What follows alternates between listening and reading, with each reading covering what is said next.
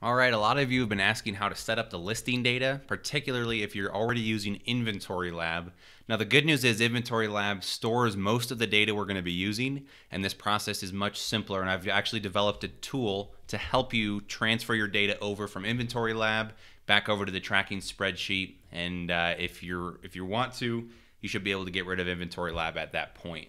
So before you cancel your InventoryLab membership, you want to make sure you pull all the data that you need, and this whole process will be much easier.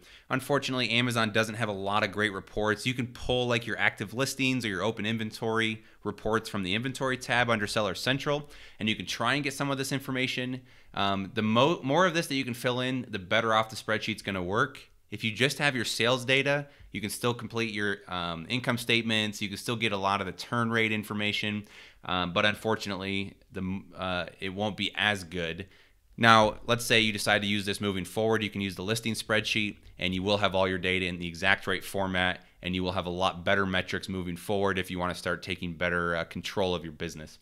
So the way this works, you definitely have to have the SKU or the merchant SKU. This is what everything else feeds off of. This is how the spreadsheet is essentially based. You can put the source in if you have it. That's going to give you all the source metrics. Date code's irrelevant. That's just for you building your own SKU, so I can see when I listed it. You do not have to use the same format. You don't even have to use it if you don't want.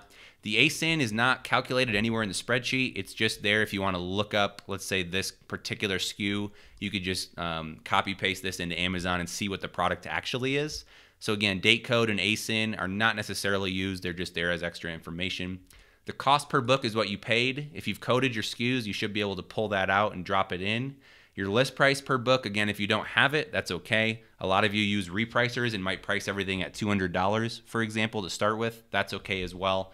Again, sales rank, it's going to feed into your sales rank analysis, but if you don't have it from day one, that's all right. If you use the listing spreadsheet moving forward, you'll start to develop that really good data. Quantity is important in understanding how many books are coming through, and then the condition, that just is what it is. It's not necessary. Same with the notes. That's just if you want to look back and see what you have. Date listed is very important. You do want to have that in there to make sure that it's feeding properly, and that's going to help you with understanding how many books you're listing each month. It'll also feed into your inventory turn rate.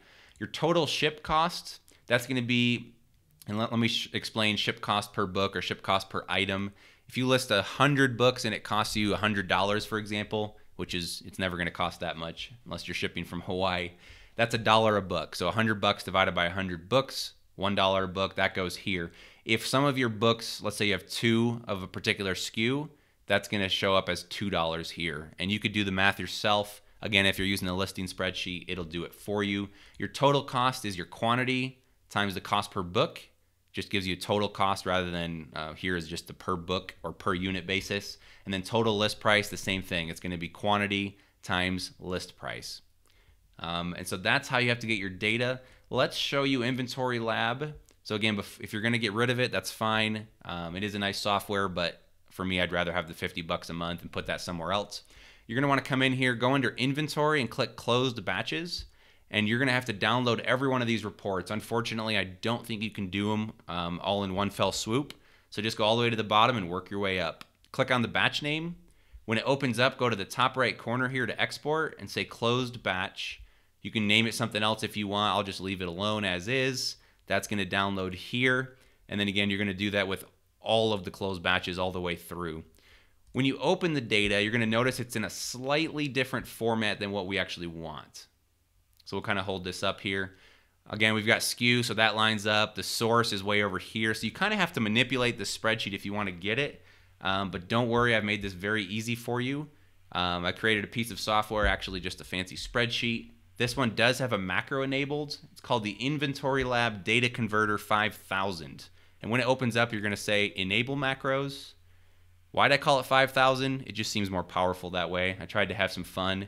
So I tried to make it very clear. InventoryLab data goes here.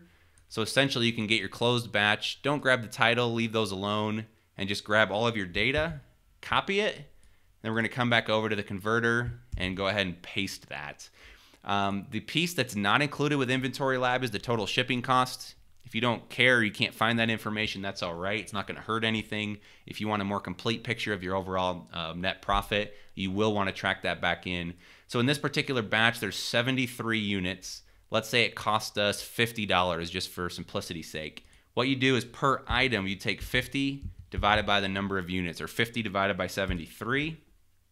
Drop that in. It's going to be 68 cents an item. You can drag that all the way down, and that's just going to put per item. That's all you care about here. The total ship cost is then going to take the item cost. So you're going to say equals that per item cost times quantity. So on 1 unit, it's going to be 68 cents. On 2 units, it's going to be a little bit higher. See if we can do our math. Yep, $1.37. And what's that doing? It should be $1.36, but it's actually rounding. This will probably be 68.5 if we looked at it further. Yep. So once you have your data in the right format, you're going to want to do the same thing with all of your batches and just complete this down as far as you need to go.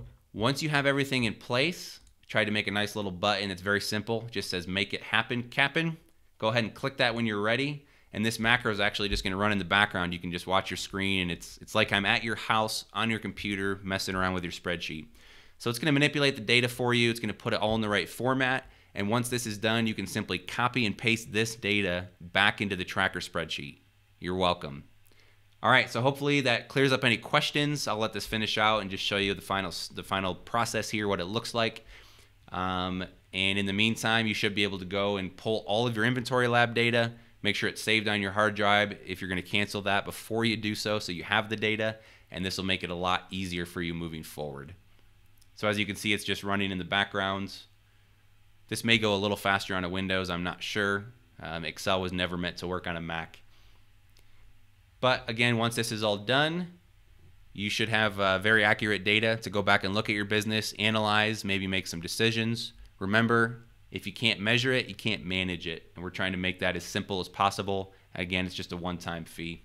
So once that's done, just copy paste it into the tracking spreadsheet and you're good to go. Thanks for watching.